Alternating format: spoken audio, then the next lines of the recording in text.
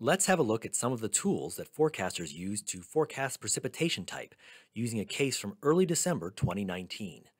The WPC surface forecast map, valid at 12Z on December 1st, showed a strong, occluded low pressure system located near the Wisconsin Illinois border. As we would expect, the bulk of the snow, shaded in blue, was predicted to fall north of the low, wrapping around to its northwest and west in the cold conveyor belt. East of the low, WPC was predicting a variety of precipitation types north of the warm front, which fits our conceptual models, as warm air overruns cooler air near the surface in that region. WPC had painted much of central Pennsylvania into New York as having a chance of ice at this time. The radar image from 12Z on December 1st shows that WPC generally had the right idea, with rain throughout much of western Pennsylvania, but the radar's algorithm suggested a mix was occurring across much of central Pennsylvania into New York. So how could a forecaster have diagnosed this situation ahead of time? Let's start with a look at the big picture using this GFS 4-panel forecasting prog, valid at 12Z on December 1st. This run was from 12Z on November 30th, so it was a 24-hour forecast.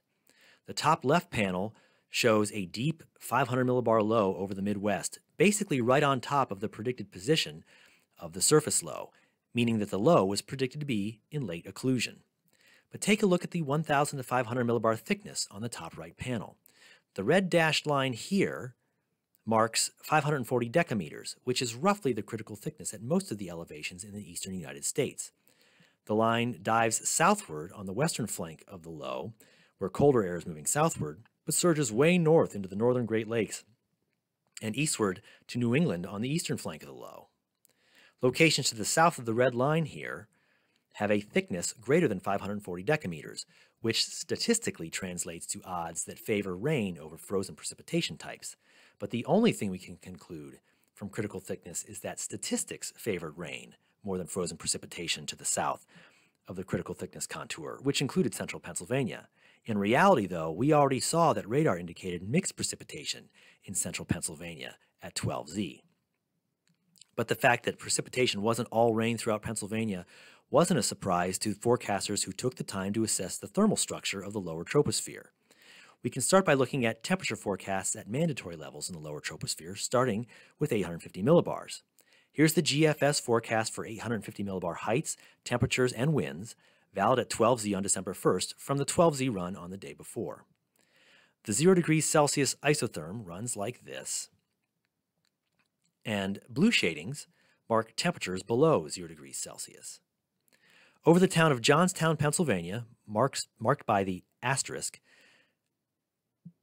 clearly the GFS predicted warm air to surge northward on southerly winds, and 850 millibar temperatures were several degrees above zero, which would cause falling snowflakes to melt on the way to the ground.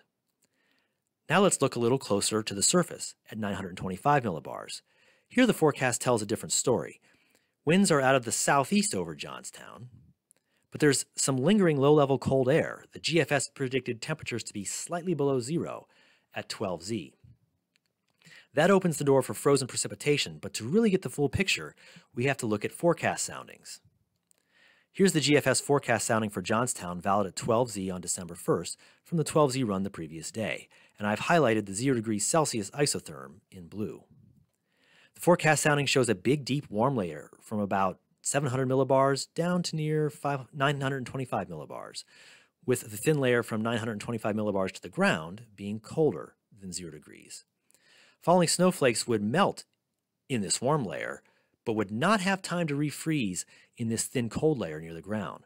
Raindrops would be supercooled when they reach the surface and would freeze on contact, so a forecaster could conclude that this GFS forecast favored freezing rain in Johnstown around 12Z. And indeed, that's what happened. The meteogram shows a few reports of light freezing rain at Johnstown on the morning of December 1st, with surface temperatures hovering around 30 to 31 degrees Fahrenheit. By 18Z, the GFS predicted that the 540 decameter thickness contour would push even farther north, clearly north of Lake Ontario and Rochester, New York along its southern shore. But could a forecaster making a prediction the day before be confident that rain would fall at 18Z in Rochester purely because of the 1,000 to 500 millibar thickness value? No, the thickness just suggested odds favoring rain over frozen precipitation, but a complete look at the thermal structure in the lower troposphere tells the story. Here's the GFS forecast sounding for Rochester, valid at 18Z, from the 12Z run the previous day. And again, I've highlighted the 0 degree Celsius isotherm in blue.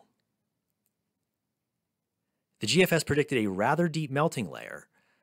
Temperatures were slightly above zero from near 700 millibars down to just below 800 millibars, while the layer from around 825 millibars down to the surface was below 0 degrees Celsius. That thick, cold layer would allow for snowflakes that had melted in this warm layer to completely refreeze before striking the ground. Forecasters could have concluded that the GFS favored sleet in Rochester at 18Z, and observations showed that's what occurred. Precipitation actually started as freezing rain earlier in the day around 15Z, but by 17Z, it had changed to sleet, which continued for a few hours. So critical thickness only tells us whether rain or frozen precipitation is statistically more likely. To get a better handle on precipitation type forecasts, forecasters must closely examine temperatures throughout the lower troposphere and how they change over time.